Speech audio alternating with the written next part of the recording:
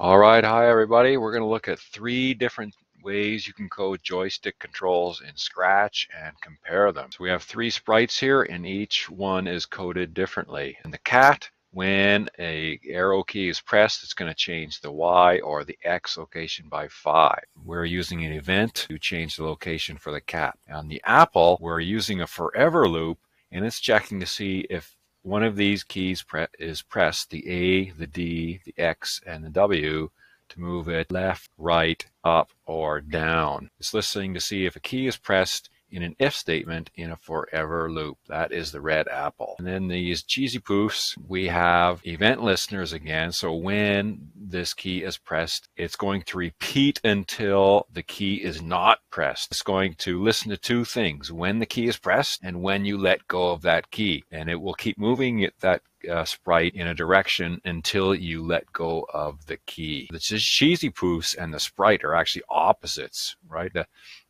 These event listeners are just listening to one thing, whether the key is pressed, and the cheesy poof is listening to when it's pressed and when it's not pressed. And the apple is listening to keys in a forever loop. And we'll just see how smoothly these 3 run. So we'll start with a cat.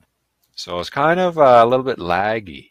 And you see, if I press the up and the right arrow, it will not go diagonally. It will go one or the other. I can't move this cat diagonally. So that's a problem when you're coding this kind of joystick controls. It's slower and you can only go these 4 directions. On the apple, we have this forever loop and it's listening for these keys. Let's try that. So you can see the movement is a lot smoother, eh? And you can go diagonally in all directions. So you have more options to move around and it's smoother. Check the cheese poofs. So the cheesy poofs is listening to 2 things: when the key is pressed and then when it's not pressed. So it's S and F left, right. And you can see it's pretty smooth and you can go diagonally also in all 4 directions. Let's have a little race between this cat and the apple here. I'm going to press the right arrow the same both times, and you'll see the apple is much more sensitive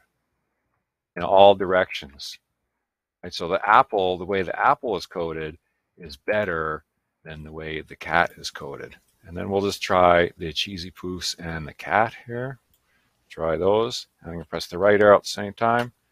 See, the cheesy poofs is more sensitive than the cat to move.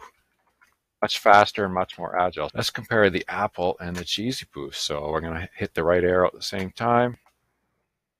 And they move exactly at the same time. So these 2 methods work in the same way, the same efficiency. So if you want to code joystick controls for your sprite in Scratch, the apple way, using the forever loop, and the cheesy poof, listening to when the key is pressed and not pressed, is the best way.